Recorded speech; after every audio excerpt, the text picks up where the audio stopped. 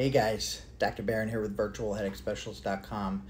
A lot of you have asked me to talk about NDPH, or New Daily Persistent Headache, so I want to do that briefly today. And the story goes like this. Patient comes in, hey doc, I've had this headache that started July 9th, 2004. I woke with the headache. It's never gone away since. It's been daily, continuous ever since it started.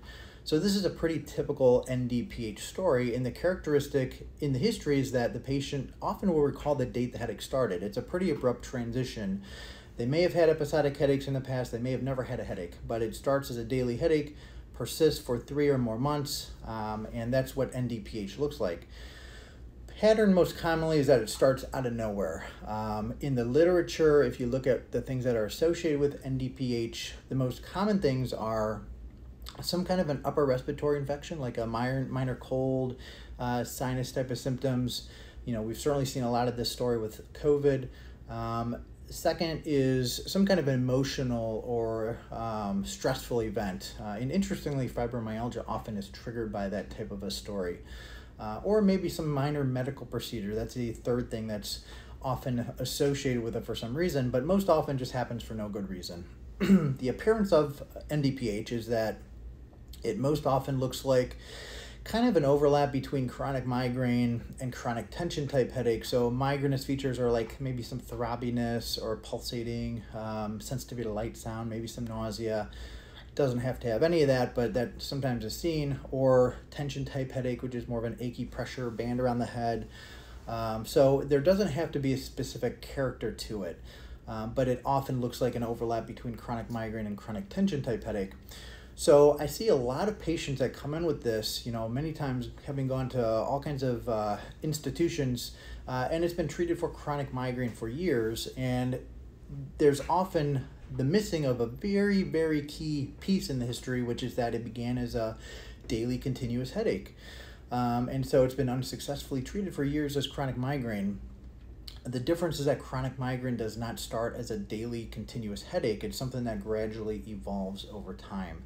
And so that's really the characteristic with NDPH, is it comes down to that onset of the headache, daily persistent from day one for 3+ months. The cause of this is felt to be essentially looking at it like an electrical pain circuit has switched on in the brain. It's turned on for some reason, and the goal becomes trying to find something that shuts it back off. The testing for NDPH, my suggestion, my preference is to get a brain MRI with and without contrast.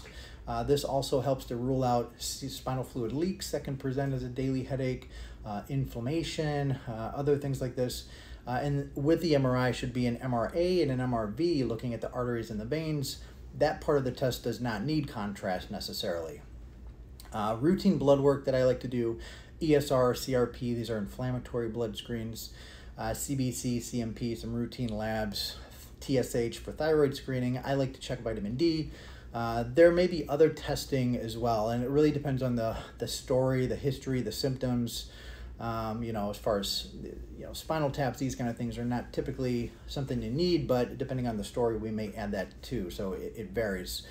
Treatment is, first of all, this is a very tough headache. Remember, it's often very resistant to treatments, unfortunately.